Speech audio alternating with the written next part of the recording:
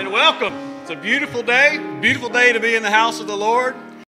We're going to do some singing, going to do some preaching, and then we're going to do some eating afterwards. So it's going to be a great day.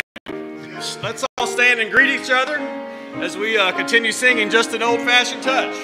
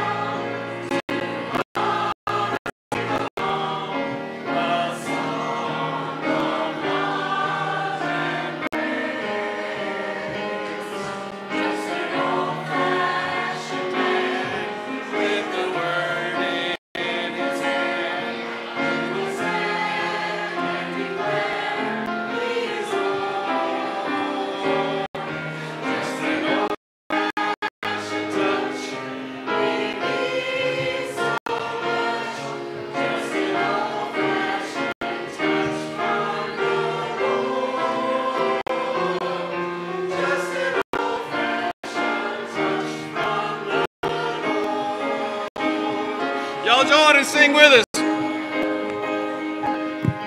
Just an old-fashioned touch we need so much. Just an old-fashioned touch from Jesus. Just an old-fashioned song to come and sing along. A song of love and grace. Just an old-fashioned man with the word in his hand, who will stand and declare he is Lord. Just an old-fashioned touch we need so much. Just an old-fashioned touch from the Lord. Just an old-fashioned touch from the Lord.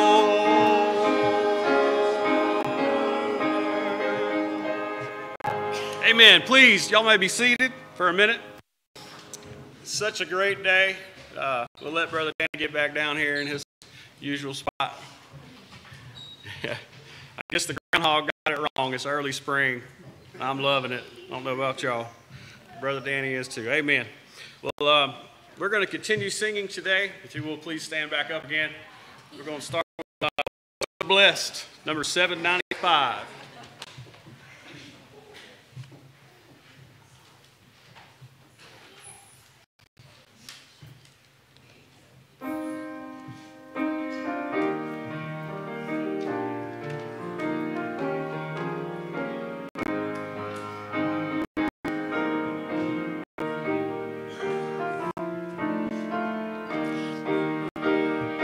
We are so blessed by the gifts from your hand. I just can't understand why you've loved us so much. We are so blessed. We just can't find a way or the words that can say thank you, Lord, for your touch. When we're empty, you fill us till we overflow. When we're hungry, you feed us, cause us to know we are so blessed. Take what we have to bring, take it all, everything. Lord, we love you so much. Amen. We're going to do Glory to His Name, number 493. Of blood, there is no forgiveness.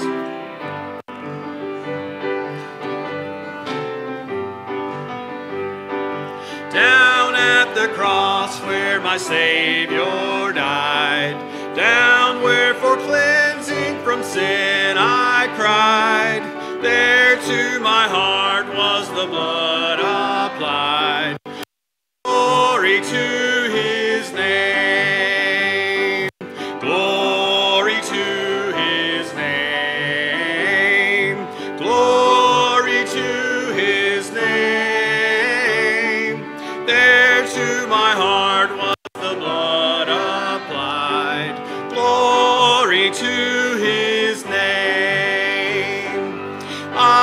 am so wondrously saved from sin. Jesus so sweetly abides within. There at the cross where he took me in. Glory to his name. Glory to his name. Glory to his name. There to my heart was the blood applied. Glory to his name. Come to this fountain so rich and sweet. Cast thy poor soul at the Savior's feet. Plunge in today and be made complete. Glory to his name. Glory to his name. Glory to his name. There to my heart was the blood applied. Glory to his name. Amen. We're singing today about the name of Jesus. And let's sing about how wonderful that name is. Number 118.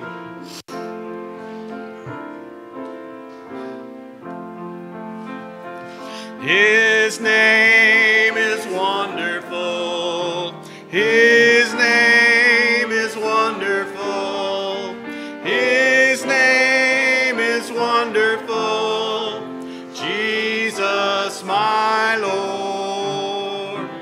He is the mighty King, Master of everything.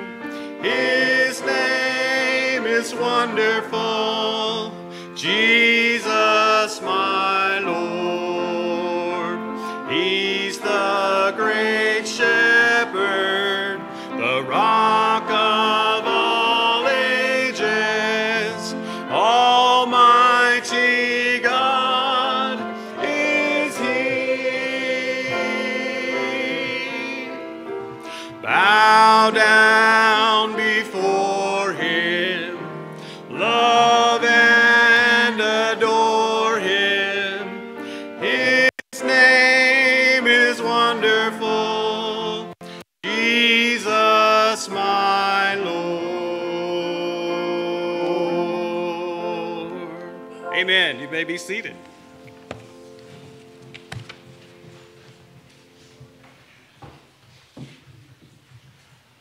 I tell you, the longer I stay here, the more I just sense the holy presence of God as we gather to worship him. And truly, the ground on which we stand is holy. Can I hear an amen? It is holy ground. And the one who we've come to worship is just like the song worded we just sung. His name is wonderful. And his name is wonderful because he is wonderful. Amen. It is so good to be in God's house today, and I'm so glad that we can worship him and praise and adore his wonderful and holy name. If you're visiting among us today, first of all, I want you to know we don't have visitors here at Webb Baptist Church. You're our honored guest, and we're so grateful and thankful and pleased that you're with us today. We hope you'll just feel the presence of God as all of us wish to feel today, and to just reach out and touch the face of Almighty God and make everlasting contact with him. I want to say that some have asked me, Brother Danny, are we going to receive a separate offering for the I Love My Church offering today? No, because all of it is going to the general fund anyway. So when we pass the plate, that will be your opportunity to place your I Love My Church offering today. It all goes together. I also have an announcement that I would prefer someone else to make. Hunter, would you, and by the way, Hunter has been through it, and he's come through it. Hunter, I want you to come and speak at the microphone, and you may have to raise that thing up a little bit. Glad to be back with y'all, church. So 2 weeks from today, March 13th, at 4:30, we're going to start to have a general discipleship class 2 weeks from today. We have a couple going already. We have a young adult. We have Miss Belinda teaching a class kind of aimed toward widows. But we're going to start a general kind of discipleship class. Everyone's welcome. It'll be Sunday nights, at least to start off, at 4:30. Here at the church, we're going to meet down here in the old fellowship hall and figure out what class we need to get from there with who shows up. So y'all come on out. Did I forget anything? No, we're officially starting discipleship training. Yeah, this is like the official start of discipleship training. And teachers, I'll be reaching out to y'all weekly to get counts for y'all's classes. So. Okay, thank you, Hunter. Hunter and I have been talking about this and praying about this even before the church elected him as church discipleship training director. I'm excited to get that program up and running. Like he said, we already have 2 wonderful classes that are already going and blowing, and now this will be a 3rd. And again, whatever your age, we'd like for you to come. It's basically going to be you might say, a class for true Christian discipleship. We're going to start with the first book that Hunter's going to teach called The Beginning. And it'll go for 6 weeks, and then I'll step in and teach the second class, and it will be called The Walk. And we'll go with it, and then we go all the way through for about, I think, a half a year. And we'll finish the series of books, but it's going to be good. And we'd love for whatever your age to come. And I may say adult, whatever your adult age or even older youth, you're certainly invited to come, and any youth, I should say, and come and be a part of that class. And we're looking so forward to it. Folks, God is at work here. Can I hear an amen? And I'm just beginning to see glimpses of little things he's doing that are becoming bigger things he's doing. And I love to pastor a church that's just ready to get on the go with God. And I can hardly wait to see what he wants to do next. So that will be 2 weeks from this Sunday. We start that next class right here at church, 4:30. Hunter will be the teacher of this one, and I'm looking forward to it. Thank you for coming today. At this time, we want to, oh, by the way, don't forget, after church today, we're going to the fellowship hall, and we'll be having our I Love My Church fellowship meal. And so that's going to be a great time together. I've got a couple of other things in mind for March, April, and May, and I'll be saying more to you about it probably this Wednesday night. And folks, God's just doing some good things, and I'm so grateful for that. Now we come to a time of prayer, and we certainly want to lift up our sick, that God would be with them. The most urgent on my list right now is John Ivy. John is in surgery right now as he had an appendicitis attack, and so I presume they're going to remove the appendix. So pray for John even now, as he's probably either in or has just completed his time of surgery. We certainly want to continue to pray for Levon Barley. I was on the phone with Doris a couple days ago, and he's doing great. He just needs to get a little bit better before he can be back in church. But Doris said that time's coming. Don't know exactly when, but he is improving. But the cancer's gone. Can I hear another amen on that? Amen. Yes, we will praise the Lord with hands together. So we just want to continue to celebrate that. Thank the Lord, Hunter is over his hoof and mouth disease. No, it's not hoof and mouth disease. There is such a thing, isn't there, Allison? But that's not what Hunter had. He's not mooing or anything like that. Getting over his hand and mouth disease, and so we're just grateful for that, Hunter. So let's just come to the Lord together in prayer for all of these. Folks, let's pray for our country. America needs Jesus. Can I hear an amen? America needs revival. And we're seeing some glimpses of revival breaking out on college campuses and a few churches in our country. Folks, I want it to break out right here in our church. I'm going to let you in on a little secret. I don't want to embarrass myself by saying it to you, but it's important. Last night, I just felt the need to come, and I walked the perimeter of our property about 3 times and prayed for all who will be here. Then I came in a building, and where you're seated, I have passed in prayer for you today. Just passed through all the pews and up here on the platform saying, God, you're welcome here. And I'm asking God to just make himself mighty among us and touch every heart. I think I'm going to be doing that pretty regularly now. But I want to invite all of you in your way, whatever way God puts it on your heart, to pray more for your church. Because the revival that I think God wants to bring to us, it only comes on the wings of prayer. Amen? The more we pray, the more we will experience his God-sent revival. So I'm looking so forward to that. Let's pray at this time. Heavenly Father, we thank you for the wonderful joy and privilege of coming together in your holy house today. And truly we are standing on holy ground. And oh God, thank you that it's holy because you make it holy. It's holy because you are here. It's holy because it has been dedicated to worshiping the King of Kings and the Lord of Lords, the great I am. And so God, as we recognize that we're on holy ground and we're in a holy place, oh Lord, may our lives be open to you to allow you to speak to our hearts and produce in us the change that you wish to make. Help us all, Lord, all of us, every one of us, Lord, to be more devoted to you and more willing, Lord, to let you do in us, with us, and through us whatever you please to do, whatever the cost. Lord, bless Webb Baptist Church. Thank you, Lord, for the magnificent ministry that you've called this church to do through the past years. Lord, we thank you for what is in your mind to do with us and through us in the coming years. God bless us. Help us, Lord, truly to express not only our love for the church, but our love for the head of the church, Christ Jesus, our Lord and our Savior. So, God, we pray for our service today that you will move mightily among us. And then, Lord, we pray for those whose names were called out for prayer. For John, as he's probably in the final part of his surgery, if not completed, and now in recovery. Be with John and bless him and give him full recovery from this appendicitis attack. Lord, we pray for Levon. How we thank you and praise you for healing him of this dreadful cancer.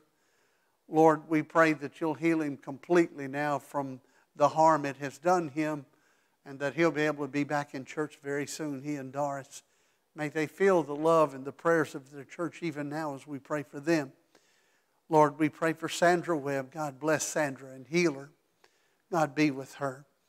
And oh Lord, we pray for all who are sick with so many sicknesses and diseases. Lord, we pray for John Riles that you will heal John completely, make him well. And oh God, we lift all of those up in our hearts and minds whose names were not called out. You know everyone.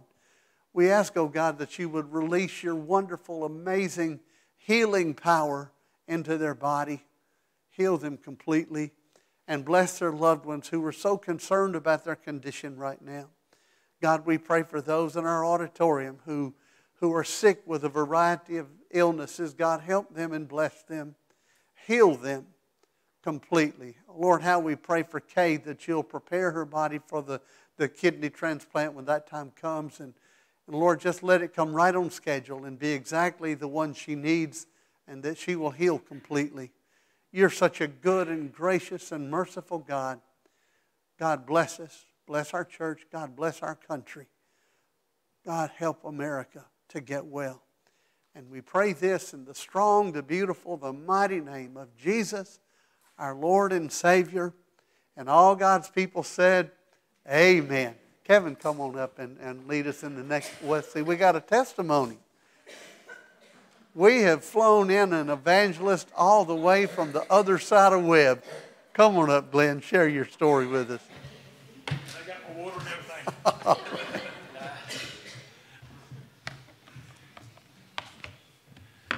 Y'all will have to bear with me. Can you hear me okay? Or do you need to hold this mic? Y'all hear me okay? Okay.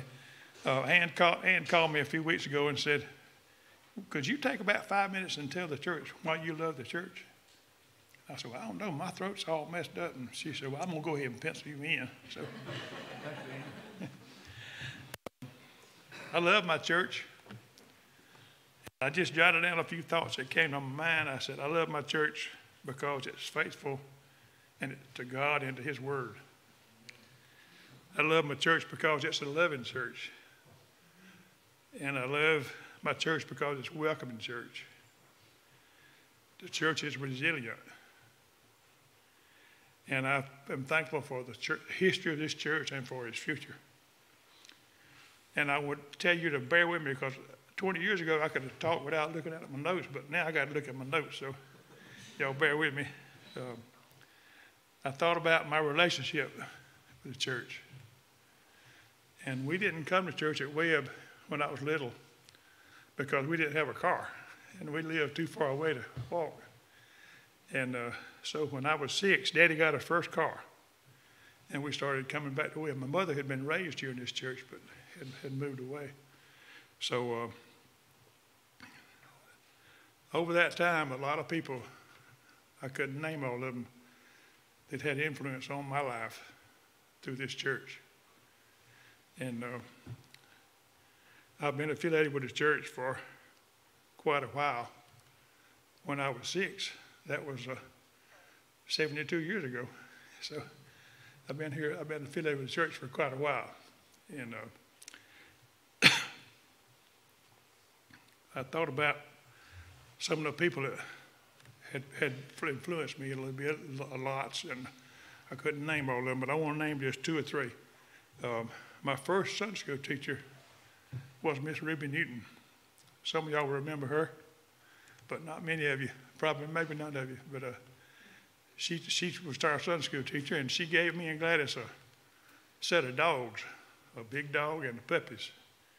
And mine was brown and white, and Gladys was black and white. And I thought I had them, but I can't find them, so I guess I've lost them. But I wanted to say that memory has stuck with me, that little gift, for all these years.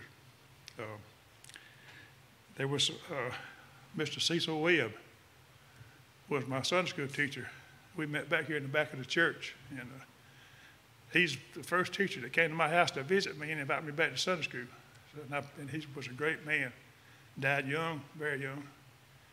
Joe Woodham was a lifelong influence on me. He taught my Sunday school as a 12 and 14-year-old, and then we were great friends through all of his lifetime. Back in my early days, we would have church revivals, and all the churches around would join in and come. And there was a lot of kids about my age, a few years each side. And that revival, I was 9, a lot of kids were joining the church, coming down. So Gladys and I told Mother Daddy we were ready to join the church. And we wanted to accept Christ. And we did. And the preacher met with us. We answered all his questions just right. But you know what? We wasn't saved. We was baptized. We still wasn't saved. And when I was 12 years old, right where Amanda's sitting, in Bible school, is where I met the Lord. And it's been a great time. And so I was saved at 12 years old. I was rebaptized at 42 when I came when I realized I had never been baptized as a believer. So I was baptized again. Some of the memorable things I'd like to mention as a part of my love for the church and its history is that the church was a giving church. We needed a pastoral, and somebody in the church donated all the lumber on his farm, and we sawed it down, and we built a house that's still there today. Brother Dan enjoy. I remember this church used to sit over there about 100 feet that way. And when you go out this door, you either had to go upstairs or downstairs. Upstairs went to a few Sunday school classes, and downstairs went to the basement. That was where my Sunday school class was when I was 6. Okay. Let's see. I remember another occasion. We heard from Miss Christine Long last week, and her brother, Burley Hasty, was Sunday school superintendent. And he said, if we have 125 in Sunday school, y'all can bust a watermelon over my head. And you know what? We busted a woman over his head. Now, he put a board up there, but he still got the treatment. after I left the church, after I went into the Air Force, there was a family moved here from Mount Airy and brought their membership here. And that was the Lord East family that included my bride. And so when I came back home, we were able to meet her because she was here in Webb in church. Now remember also that Easter eggs were real eggs. You could crack them and eat them. Yeah. The church is resilient, as I said. One time, lightning struck the steeple and set the church on fire. And a racing railroad drove by and saw it and would save the church. Without that, it would have probably burned down. We had a pastor who had been here about 8 years, and one night he came up to preach, and he started praying, and he prayed so hard. And he said, Lord, if it takes it, take me across the street, if it takes it. Bible school was the next week. He drove the bus Monday and Tuesday and Wednesday and went to the hospital and was dead before Sunday, the next Sunday. The church survived. The church came through. About 40 years ago, the church, about half the church walked out. The church overcame that. About 25 years ago, another half walked out. The church overcame. The church came back. The Lord bless. We've had some great pastors. We've had some great interim pastors. In fact, one of them we called in to be the preacher after he'd been interim for a while.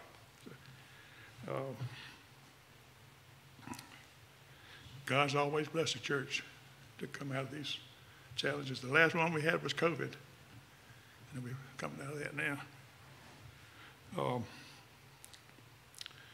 You won't think this story is going where it needs to go. Let me take a drink of water. This is what preachers do. They say, excuse me.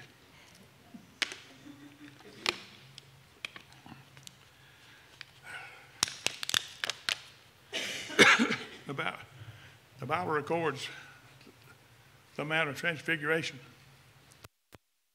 at Mount Hermon. That's what some people think it was. And I saw Mount Hermon with my own eyes in Lebanon, Syria. But remember that Jesus took Peter, James, and John up with him on Mount Hermon, and they went to sleep. And while they were asleep, Jesus was changed into a glorious being. And who was there with him? Moses and Elijah.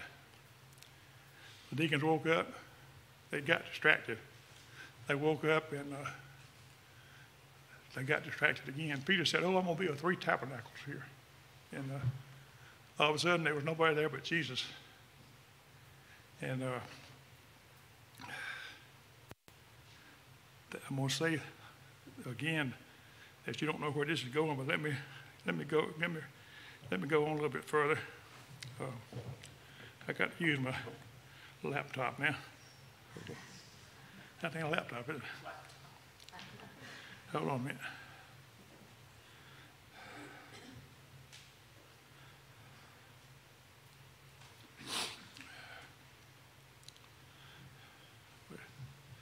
Just a minute.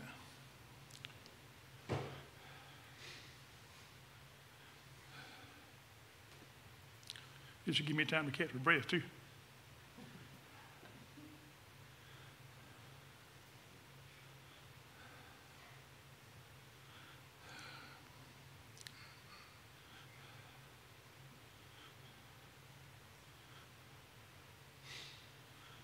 I once saw a prayer for Sunday. Let me read it to you. Oh, Lord, I ask you to give me a keen awareness of your presence at church today. Please examine my heart and reveal to me any behavior or attitude in me that is not pleasing to you. And then please help me completely repent of those things and sincerely allow you to have control of my thoughts, my attitudes, my desires, my words, and my behavior. help me this day to remember my life, to surrender my life to you. It's easy to get distracted, but at Webb, we have a daily quickening, spiritual quickening twice a day. Then we get a text from Brother Danny with thanks for. So with my church, with my love for this church, I'd like to say that we love Brother Danny and Sister Jan. Thank you.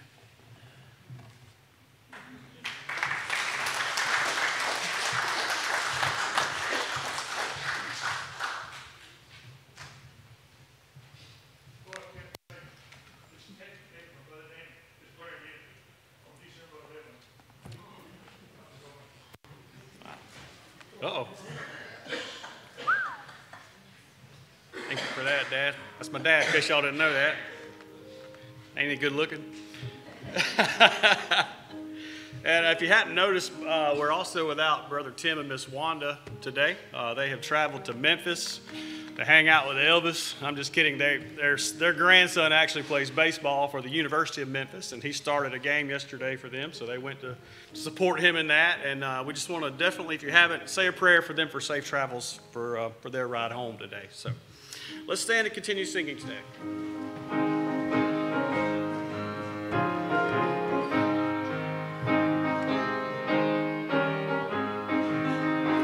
Oh, for 1,000 tongues to sing, blessed be the name of the Lord, the glories of my God and King. Blessed be the name of the Lord.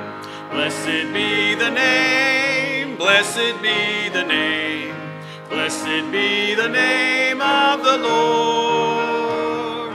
Blessed be the name, blessed be the name, blessed be the name of the Lord. Jesus, the name that charms our fears. Blessed be the name of the Lord. 'Tis music in the sinner's ears. Blessed be the name of the Lord. Blessed be the name. Blessed be the name. Blessed be the name of the Lord. Blessed be the name. Blessed be the name. Blessed be the name of the Lord. I never shall forget that day. Blessed be the name of the Lord. When Jesus washed my sins away. Blessed be the name of the Lord. Blessed be the name. Blessed be the name. Blessed be the name of the Lord. Blessed be the name. Blessed be the name. Blessed be the name of the Lord. If you will, please remain standing for our offertory hymn, number 87, Fairest Lord Jesus. Fairest Lord Jesus, ruler of all nature, O thou of God and man the Son, thee will I cherish, thee will I honor, thou my soul's glory, joy, and crown. Fair is the sunshine, fairer still the moonlight, and all the twinkling starry host. Jesus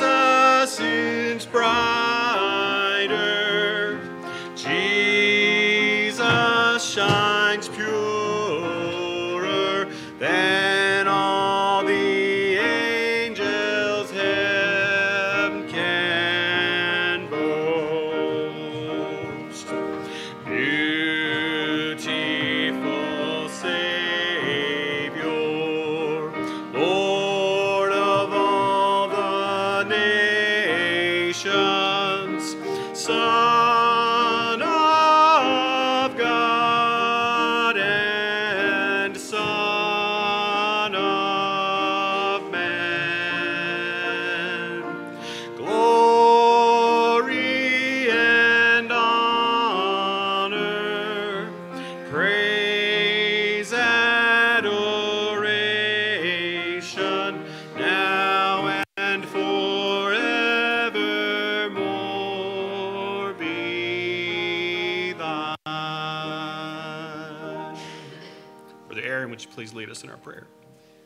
Heavenly Father, we just thank you for this time that we can gather together. Father, we just thank you for the testimony.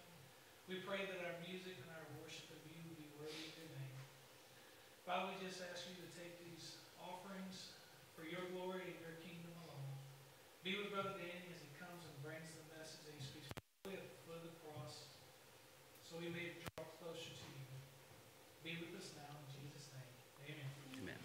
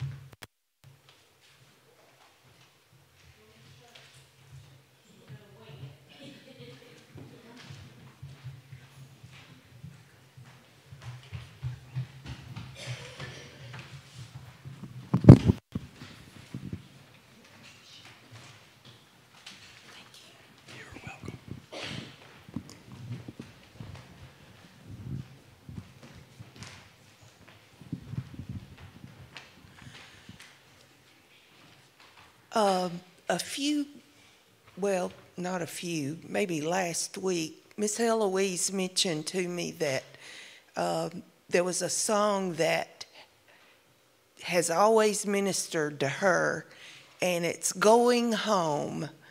I think of Mr. Joe,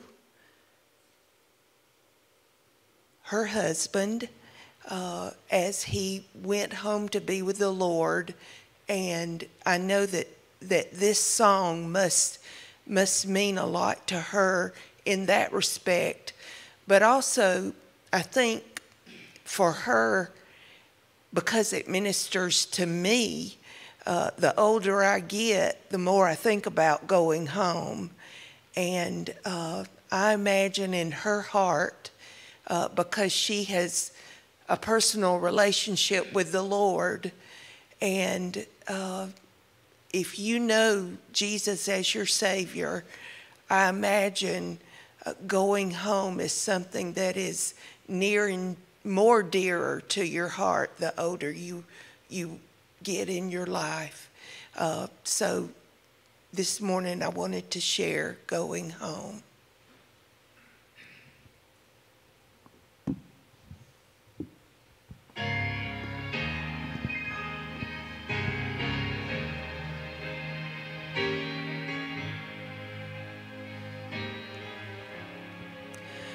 Many times in my childhood, as I traveled so far, by nightfall, how weary I'd roam.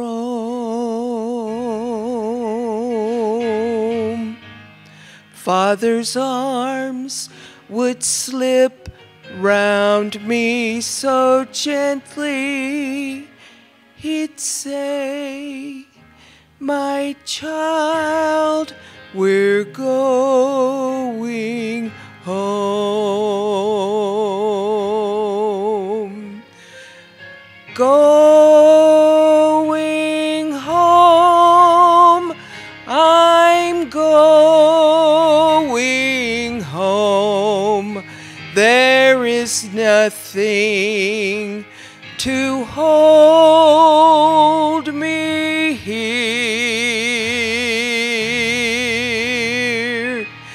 I've caught a glimpse of that heavenly land.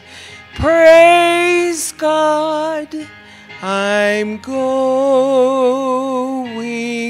home.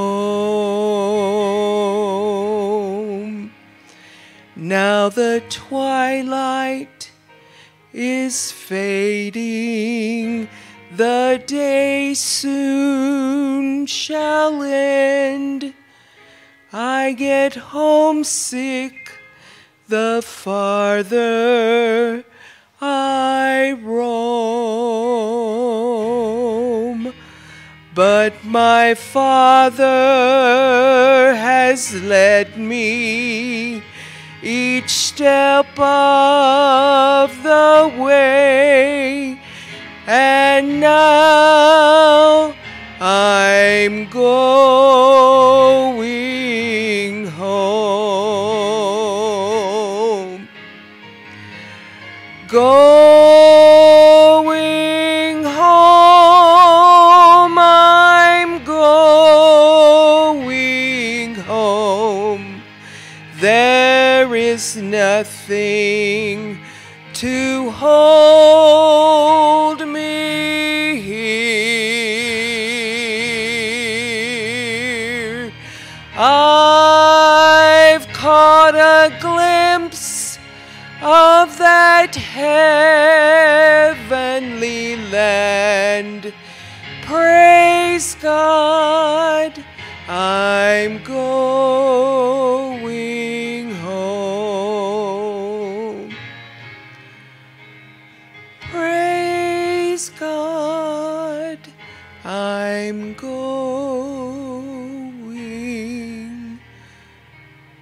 home.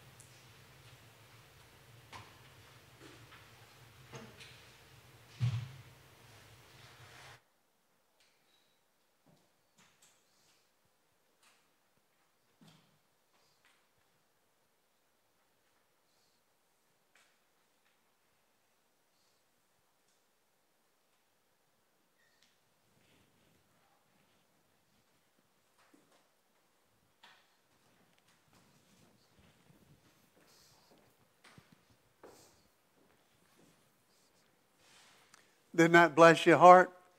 Say amen. Amen. Thank you, Pam, for letting God use you to touch our hearts like that. I tell you, I don't think that anyone would disagree with me when I say, with all the evil that we have to be bombarded with in our culture these days, so much going on, I think it causes all of us to think just a bit more about heaven and where things are beautiful and perfect, and we'll be in the presence of Almighty God. And going home truly does, I think, enter our minds a lot more. But God has given us the privilege to stay here, at least for a while, some longer than others. I do hope that I will be here in this pulpit next Sunday and many more, because I just feel that God has work for us to do. Even in a culture that's just gotten so evil, look at the opportunity that the church has to shine that light brighter than ever before. I thank the Lord for putting it on our hearts to emphasize our church and our love for the church this month. And I might go ahead and say, and I've discussed this with some of you, I would like to extend the theme a little while longer, because there are some other things that I need to say to you about loving our church. In fact, next Sunday I plan to preach a sermon titled, "Because I Love My Church, I Will Pray for My Church." And I want to emphasize the incredible power that God's people have when we pray. Can I hear an amen? When we pray, we're making contact with Almighty God. And God works best when His people pray. Certainly, and I've said this already more times than not, and that is that when revival comes, it always comes on the wings of prayer. You don't just make revival happen. You don't conjure it up. You don't will it to happen. You don't plan for it to happen. You pray. And when we pray, God brings the revival, not just in the church. I think it starts in the church. I think it always starts in the church or in an organization that is part of the church, for instance, a Christian university. But He can spread it from there to wherever He wants to. I understand that Texas A&M is starting to have revival break out, and that's a secular school. But God is pulling together believers who are on that campus, and revivals breaking out. Folks, I don't really know what's really going on other than God is saying to America, I'm going to give you another chance. It's been a long time since we've had a great awakening. The last one was before the Civil War. It is high time we have another great awakening in the United States of America. So the church will be a key part, and it always has been and always will be, of revival in America. Turn with me, if you will, in your scripture today. We're going to revisit Malachi chapter 3. And again, we will begin with verse 8 of Malachi chapter 3. Malachi 3 verse 8 says, it asks the question, will a man rob God? You have robbed me. But you say, in what way have we robbed you? In tithes and offerings. You are cursed with a curse, for you have robbed me, even this whole nation. And then through the prophet Malachi, God provides the remedy for the curse. He says, bring all the tithes into the storehouse, that there may be food in my house, and test me now in this, says the Lord of hosts, and see if I will not open for you the windows of heaven and pour out for you such blood that there will not be enough room for you to receive it. One of the truths about this passage that I'd like to add to what I said last week is that these blessings do not always take the form of financial blessings.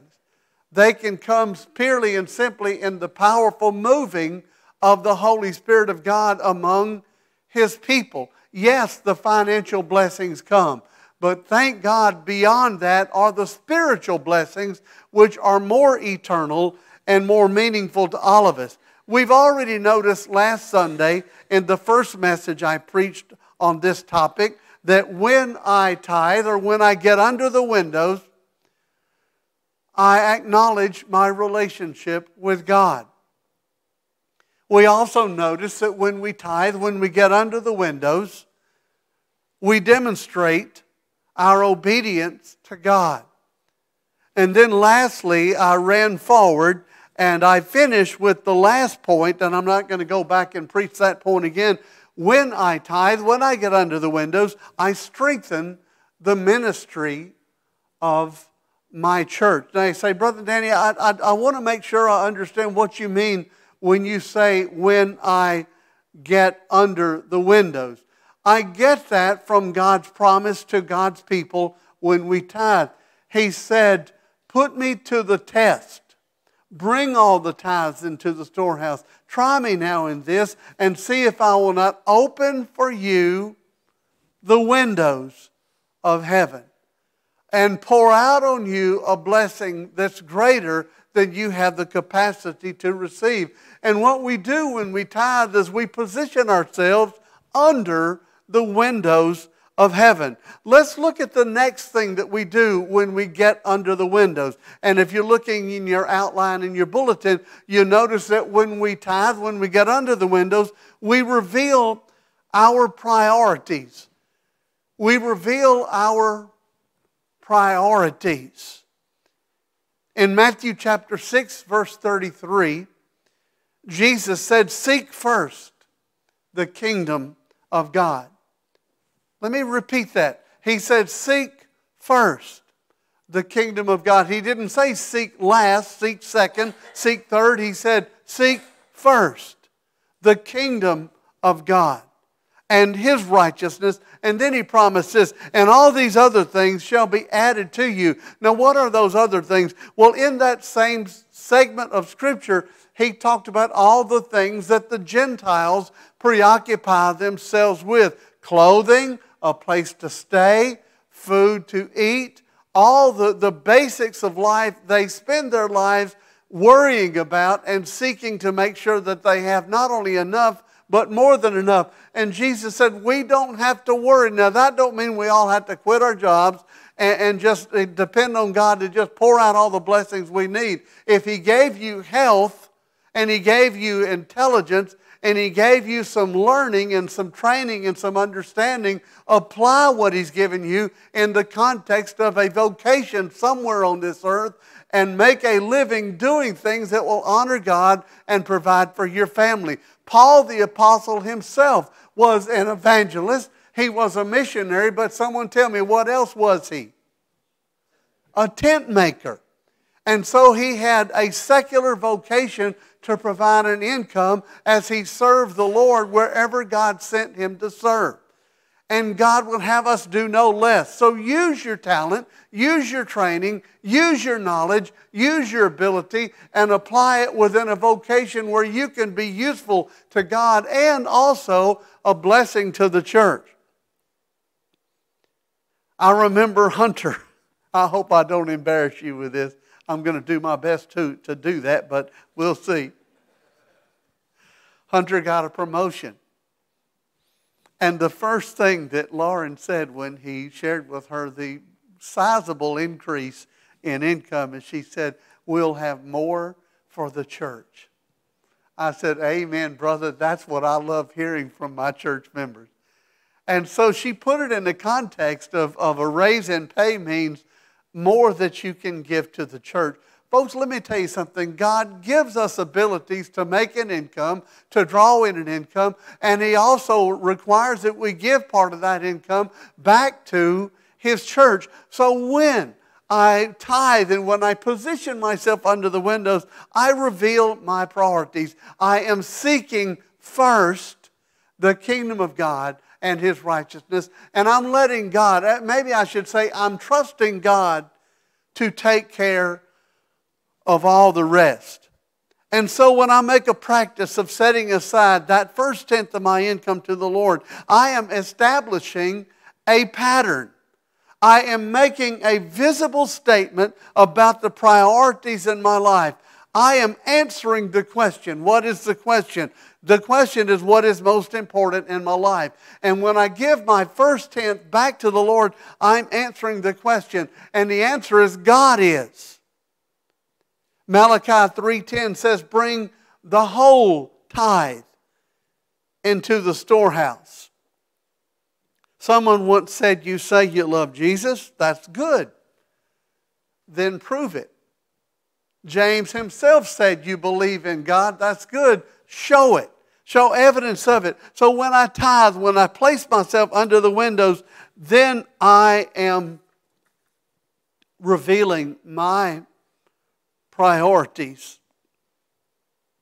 In Matthew chapter 6, verse 19, Jesus himself said, lay not up for yourselves treasures upon earth, where the moth and the rust can corrupt, where the thieves can break in and steal. He said, instead, lay up for yourselves treasures in heaven. Jesus himself is pointing out the dichotomy there. He's pointing out the contrast.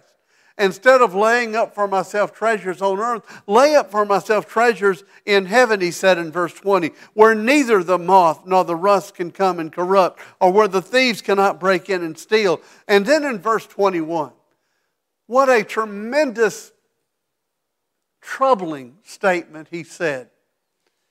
For where your treasure is, there's your heart. You want to find where a man's treasure is, follow where he spends his money. We all, especially those of us who are grandparents, we find ourselves spending money on our grandchildren. Why? Because we treasure them. They are precious and dear to us, and no one should be faulted for doing that. A man or a woman who works tries to provide for their family and take care of their family. Why? Because you love your family and you want to make sure that they are cared for. But there are some folks who go far beyond that, and they just pile and pile and pile on themselves a lot of things of this world, and they give very little attention to eternal things. I think that's what Jesus is pointing out here. It's right for a man or woman to provide for their family. But then there is a spirit that can enter into a person and cause that person to begin to focus everything on themselves, and then everything becomes about yourself. And your priorities in life focus on yourself. But when we tithe, when we get under those windows, we're showing that our treasure is with God and with things of eternal value. Where your treasure is, there is your heart. Where do you place your treasure? I hope that all of us will more and more place more of our treasure in the kingdom of God. I had the personal privilege to know Truett Cathy. Truett Cathy is probably the most wealthy person I've ever met in my life. And there's a story behind all of that. You don't have time to hear it today, but I would like to share it one day. And that is, we became friends. And I knew Truett before he was giving 90% of his income to the Lord. I knew him when he was giving about 50% of his income to the Lord. But he told me in one of those conversations I had with him, his goal was to give 90% of his income to the Lord and only live on 10%. He reached that goal. And millions of dollars left his bank account and went to things that had eternal value. He decided that he did not need to continue to pile and pile and pile upon himself and those he loved things of this world. So he gave 9/10 of it away. And the point that he made with me and with Jan when he shared this story with us was that it is his desire to live in God's kingdom while living on earth. And that his priorities would be God priorities. And I don't know if you know much more about that, but he started an organization called WindShape. And WindShape was his way of his outlet of providing for children who were in great need and many things. And he became one of the greatest examples of a Christian just keeping the tenth and giving the 90% away. Now, I'm not suggesting that you do that, but I'm telling you, in his life, he demonstrated with his behavior that his kingdom was the kingdom of God. And although he had to live on this earth, he wanted to make sure that God was first priority in him. And when we tithe, when we get under the windows, we're showing what our priorities are. And then the next thing we do when we tithe, when we get under the windows, is we exercise faith in God. And I love this point, and I will finish with this point. Verse 10 of Malachi 3. Bring all the tithes into the storehouse and prove me now. In other words, put me to the test. I think God is saying, I dare you. Go ahead, just see what I can do. You bring the tenth and watch what I can do. You know, they say the famous last three words of a redneck are, do y'all know what they are? The famous last three words of a redneck? Who said that? That is it. Let's give that boy a hand. All right. And that is a redneck saying that too. The last three words of a redneck are, y'all watch this. Well, let me tell you something. God says to us when he says, put me to the test, he says, y'all watch this. I don't think God had the dialect or the tone of a redneck, but it'd be kind of nice to think maybe he did. But he said, y'all watch this. So he said, put me to the test. See if I will not open for you. There are the windows. And pour out on you a blessing that is so great there will not be enough room, enough capacity that you have to receive not only the material blessings, but even more so the spiritual, eternal blessing. Put me to the test, he says. I think God says that to believers about a lot of things, not just the giving of our money. He tells us about the giving of our time. Commit yourself to me. Put me to the test and see what I'll do with that time that you give me. He says it about our talent. Put me to the test and see if I'll not open the windows of heaven and pour out on you a blessing that you don't have the capacity to hold it all. Put me to the test. I think God is saying that to Webb Baptist Church right now, not just in our giving of our finances, but in the giving of our time, in the giving of our talent, in the giving of our passions. Put me to the test, he says, and see what I will do when you dedicate yourself, your time, your talent, your energy, your passion, and your material things, and just watch and see what I can do with that. And God will always follow through with his promise. Always. And he will give us that blessing. Some of it financial, most of it eternal, most of it spiritual. And he will pour it out. And you'll say, how in the world did that happen? Well, God's just saying, well, because I did it. Put him to the test. You see, when we seek first God, we're expressing our faith in God and our confidence that he will do better with us when we give him first place than we could ever do with ourselves when we withhold the control of our lives and we try to control our lives ourselves. When we tithe, what we're saying when we tithe in this matter of faith is this. We're saying, I believe, God, that you are better able to manage 100% of what I have than I am able to manage 90% of it. When I tithe, I can trust you to do a better job with it, with all of it, than I can with most of it. And so when we tithe, we are exercising our faith in God. Now, as we come to a close of this message today and this series, I want to say to you that tithing is in part about the church. Your church needs what you give. The church functions on the generosity and the tithing of its membership and friends. But tithing is far more about something else than what the church needs. Tithing is about what you need and what I need. I need to deepen my fellowship with God as I put my trust in Him and give my tithe.